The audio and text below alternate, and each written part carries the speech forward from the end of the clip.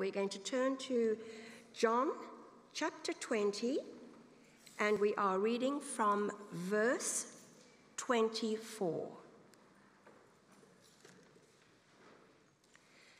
Now Thomas, called Didymus, one of the 12, was not with the disciples when Jesus came.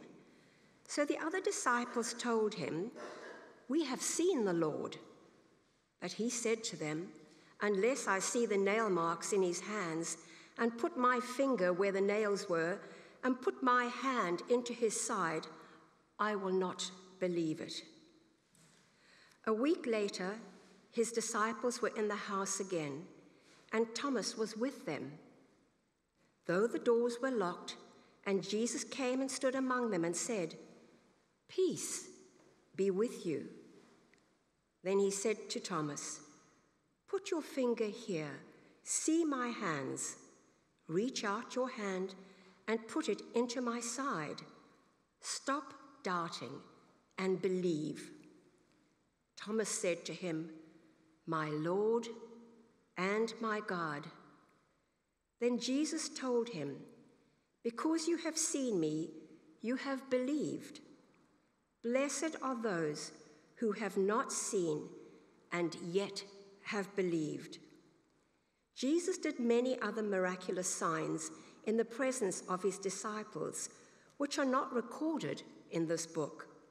But these are written that you may believe that Jesus is the Christ, the Son of God, and that by believing you may have life in his name.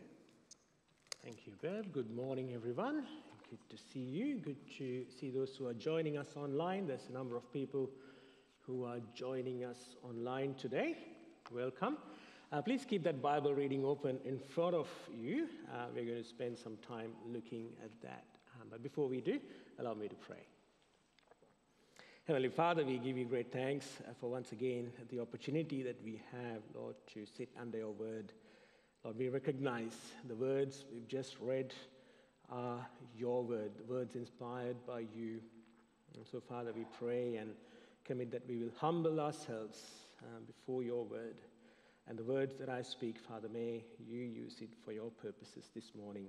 And may your Holy Spirit be at work in and every one of our hearts this morning, again, for your glory. Amen. Amen. I wonder how many of us here are masters of Rubik Cube. Has anybody done it? No? No one? No one? Wow. Okay. No, I can't see any hands. Well, until a few years ago, like you, I have tried. I could not understand how this works. And I have been a very hard skeptic of solving the Rubik Cube. As I said, I don't understand how it works. I've tried hours and hours to kind of work it out, and it has been impossible. I've doubted even the TV shows, right? You see these people doing it under 1 minute, right? And I'm like, how do you do that? And then there was this one video that I saw, this guy underwater doing it under 1 minute, not just one, but 3 cubes underwater without breathing. I'm like, that's impossible. That's insane. But until a few years ago, I was very skeptical. But then there was this kid at our kids club who came and he had a Rubik Cube and he did it less than 3 minutes. So like, wow, man, you are good. Like, now I believe, yeah, well, this can be done. He did something like this to this. You know, that's just amazing, isn't it? The skill. And so I had this personal encounter with the kid who could solve the Rubik Cube.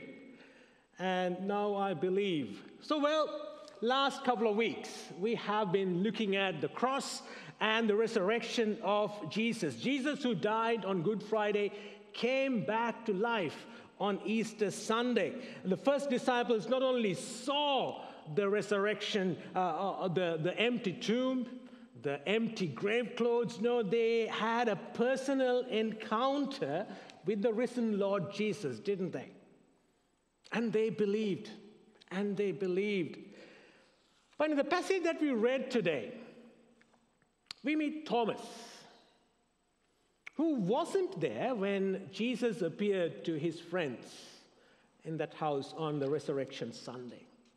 And when he joined them, I don't know when, but when he joined them, everyone started telling, "We have seen the Lord." Thomas, you missed him. And Thomas, he doubted. He doubted, didn't he? We hear him say in verse 25, "Unless I see the nail marks in his hands and put my finger where the nails were and put my hand into his side, I will not believe it." I will not believe it. What was he looking for? He was looking for a personal encounter with the risen Lord Jesus, wasn't he? And perhaps some of you can relate to that. A couple of weeks ago at the Christianity Explored course, we looked at the resurrection of Jesus. And one of the questions at the end of the video is, so what do you think about the resurrection? Do you believe that Jesus rose from the dead? And one person said, well, I can see it is true. I can see the evidence, but how can I believe? How can I believe? So how do I, living in 2022, believe in the resurrection of Jesus, which happened 2,000 years ago? That's the question we are looking at this morning. So let's meet Thomas, the doubter. Thomas, the doubter. Why did he doubt? Why did he find it so hard to believe in the resurrection of Jesus? No, we are not told exactly why he doubted. But there are some clues to kind of figure out what must have been happening in Thomas's mind. Perhaps it was a recent failure that he struggled with. We all know Thomas was one of the loyal friends of Jesus. In John chapter 11, when Jesus was going to raise Lazarus back to life, he had to go to Jerusalem. And in Jerusalem, all the Jews were waiting to kill Jesus. And the disciples says, well, Jesus, don't go. And Jesus said, no, I must go. I must go to Jerusalem. And what does Thomas say? He says, well, okay, let's go. Let's get killed with Jesus. Let's die with him.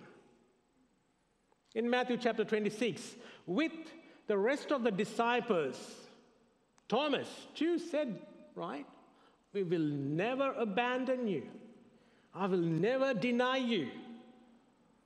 But we know what happened at the garden, don't we? Everyone abandoned Jesus, including Thomas. Thomas couldn't keep his word to Jesus. He failed Jesus. Perhaps that caused him doubt. Maybe that's something causing doubt in your mind this morning. A recent failure, a moral failure, sin, failing Jesus, and you feel guilty, you feel ashamed, and you doubt yourself to trust in Jesus, to take that step of faith. Perhaps doubt is stemming from lack of understanding.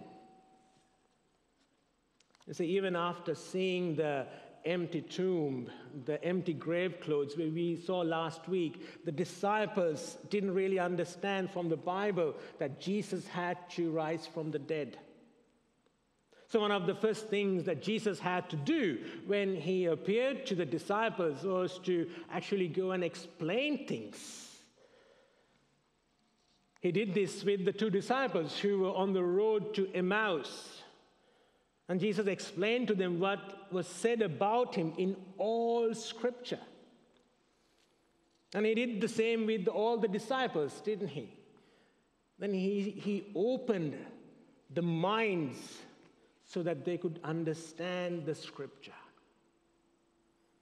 Perhaps the reason why you don't, or you find it hard to believe this morning, is that you don't really understand how this all works. It's too much. It is overwhelming. And perhaps it was because of a false expectation or disappointment that Thomas doubted. Here in verse 25, if you have a look at your Bibles, you will see that Thomas is fixated on the wounds of Jesus. He couldn't forget how Jesus was flogged over and over again, how he was mocked by the soldiers, how the nails were kind of drilled into his hands, and how he was pierced on his side, how Jesus died, and how he was wrapped and put it in a tomb. Like the rest of the disciples, Thomas expected Jesus to be this powerful Messiah king who would overthrow the Roman Empire and who would set up the kingdom of God right then and there. But then this Jesus is dead. He saw him die. All his expectations were dashed. And how could I believe in Jesus anymore? He failed us. Perhaps that's what is causing you doubt. Your expectations are dashed and you're disappointed with Jesus because your prayers weren't answered the way you wanted to. And there's too much suffering around us. The war in Ukraine, the floods, the bushfires, the economic crisis in Sri Lanka. Isn't Jesus supposed to make everything good? Isn't he supposed to make everything better? You doubt the power of Jesus. You doubt his existence. You doubt his very existence, don't you? Perhaps Thomas was doubting because he was isolating from other believers. His isolation kind of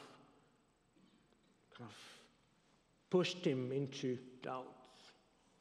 We don't know exactly why Thomas was absent on that first Sunday when Jesus appeared to the rest. It could be that he was too sad and the last thing he wanted to do was to be with his friends. So he goes away perhaps, all on his own, to wallow and kind of mull over what just happened. Perhaps he might have even gone to his other friends who didn't really approve Jesus. And this is another way our doubts grow, isn't it? We don't talk to anyone. We deal with our doubts on our own, or we go and talk to the wrong people. Perhaps that's why Thomas doubted the resurrection of Jesus. I wonder this morning, what is causing you doubt? Is it a recent failure? Is it a lack of understanding? Is it a false expectation? Has Jesus failed you? Is it because you have been isolating yourself from other believers? So what happened to Thomas? What happened to Thomas? How did he become a believer? In verses 26 to 29, he had an encounter with Jesus, didn't he? He had an encounter with Jesus. After a week, Thomas was with his friends again, and again we are told that the doors were closed, locked in the place where they were meeting, and John says, Jesus came. He walked, and he stood there, and he spoke, "Peace be with you." Now, if you were here last week, we talked about that this was more than a greeting of peace. This was this offer of peace that Jesus has now purchased for us because of his death on the cross. And then Jesus not only shows himself to Thomas, shows his wounds, he graciously invites Thomas to touch him, feel his wounds. And then he lovingly calls Thomas, "Thomas, stop doubting. Start believing. Be believing." Do you see how gracious Jesus is with Thomas? he didn't have to come to Thomas, right? Thomas was a bit arrogant. He didn't want to believe the friends when they said, "We have seen the Lord." And Jesus could have just zapped him then and there because he had so much power. Or he could have just ignored Thomas, right? He could have said, "Well, Thomas is just one person, right? I had appeared to the 10 and there were women who believed. They all believed in me, so let's ignore Thomas. Let's ignore Thomas. He doesn't need to know. I mean, he will come around one day." But he didn't. He comes specifically for Thomas. And he does exactly what Thomas demanded, right, earlier? "See the nail marks in my hands. Put your finger where the nails were and put your hand into my side." Why? Why would Jesus go into such extent? Because friends, we know Jesus is the good shepherd, isn't he? He is the good shepherd who leaves the 99 behind and goes after the lost sheep. He loved Thomas. And he doesn't want him to be lost. He doesn't want him to go on in his misery forever and ever and to be lost. He wants Thomas to get it. He wants Thomas to believe. And this is the same Jesus that we believe, don't we? He comes after us. He pursues us. He does everything in his power to help us to see him. He calls the doubters to stop doubting, but be believing, because he doesn't want us to be lost. In verse 28, if you have your Bibles, we see that this amazing confession. And Thomas says, "My Lord, my God," when he sees Jesus. No, this was not a exclamation saying, "Oh, my Lord, what have I seen today?" No, he was not saying that. It was a statement of faith,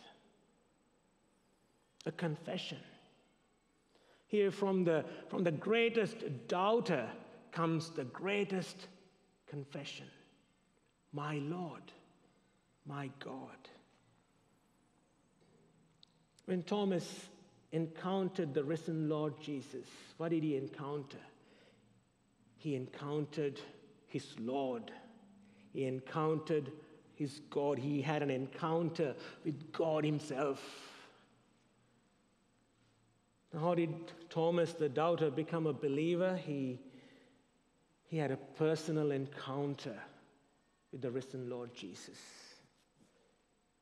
the God and the Lord of the universe. And he believed. He put his faith in Jesus. Now it is interesting, it is very interesting, the word for faith or believe in the whole of John's gospel, he doesn't use the noun. He uses the Greek verb to describe faith. In other words, John's not concerned about the content of our faith. He's highlighting the act of believing. Trusting in Jesus is not something we have, it is something we do. Faith works, faith is active. So we hear in John, in the letter that James wrote, one of Jesus' half-brothers, he writes, "Faith without deeds is dead." Faith without deeds is dead. Our faith needs to be accompanied by actions. Thomas not only believed in the risen Lord Jesus, if we look at the tradition, he was so convinced of Jesus, he ended up preaching the gospel back in South India. He became the first missionary to India who took the gospel to the unreached world. His faith was accompanied with action. What about us? How do we believe? Would we get to personally encounter Jesus? Verse 29, Jesus kind of indicates what he wants from us. He indicates that we will believe without seeing him the way Thomas and the first disciples did. Jesus says, "Blessed are those who believe and yet who haven't seen." What does he mean by that? Yes, we will encounter Jesus. We will encounter Jesus. But no, it won't be the same way as Thomas did. We won't get to touch and feel the physical body of Jesus.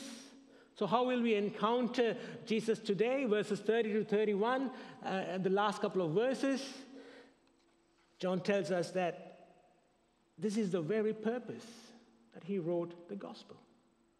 This is the very purpose that he wrote this gospel. These are written that you may believe in the Christ.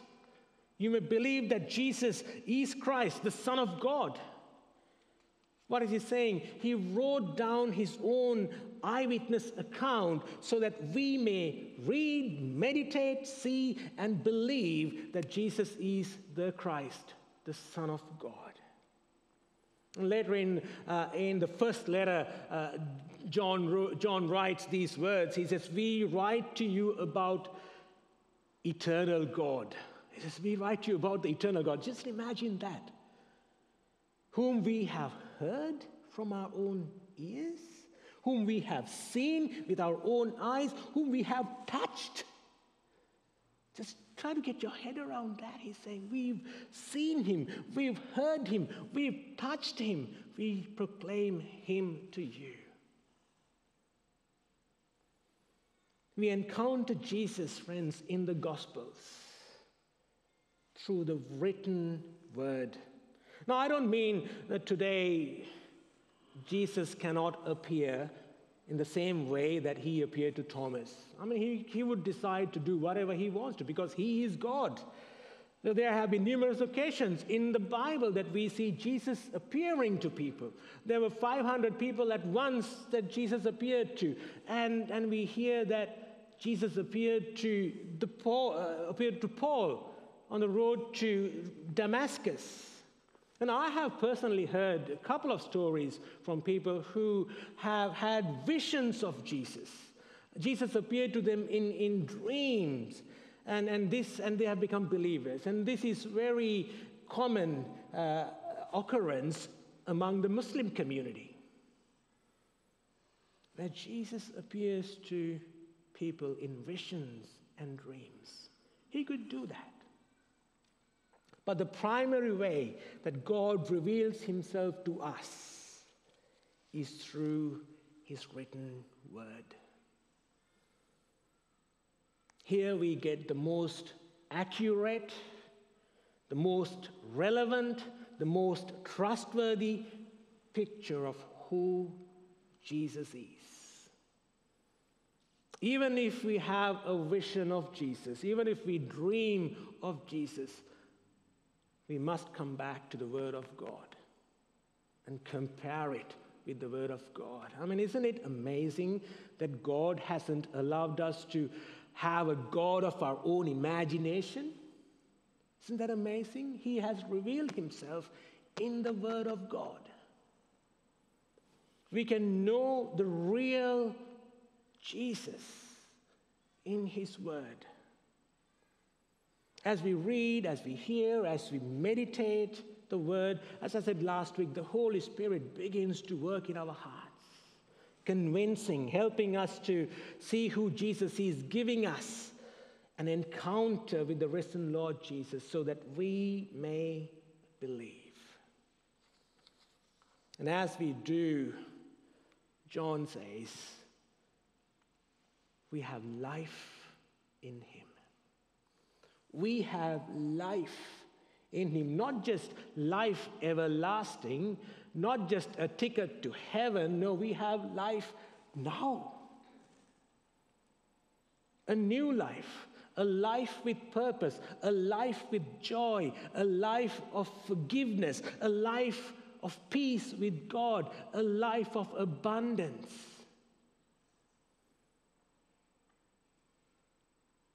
And that's what we have when we encounter Jesus and we believe in him.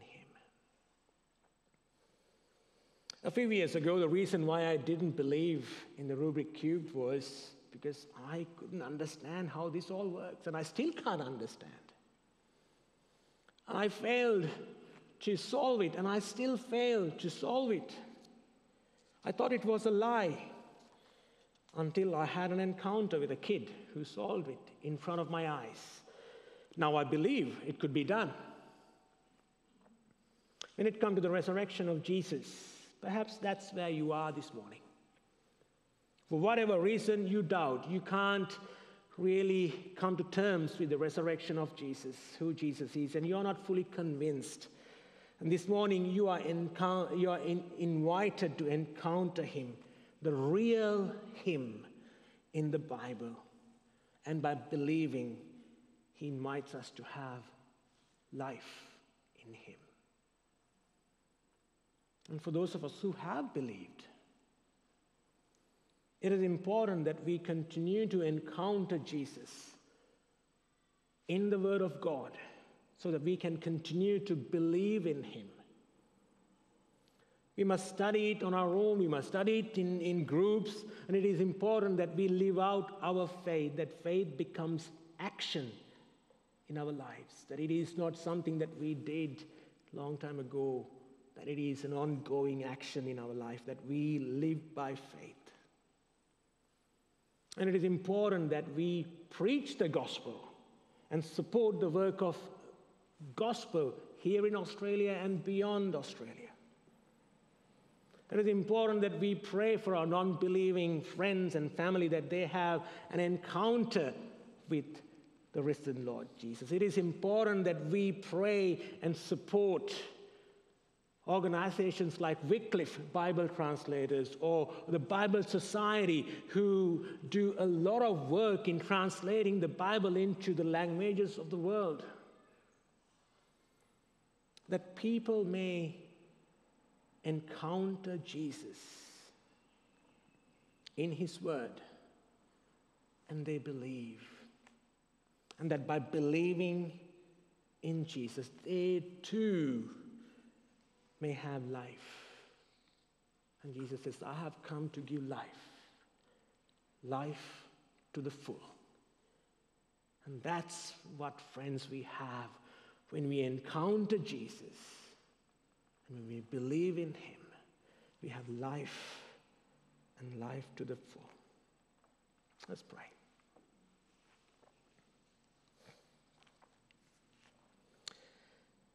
Our Heavenly Father, we give you great thanks, Lord, that you have not kept us in the dark.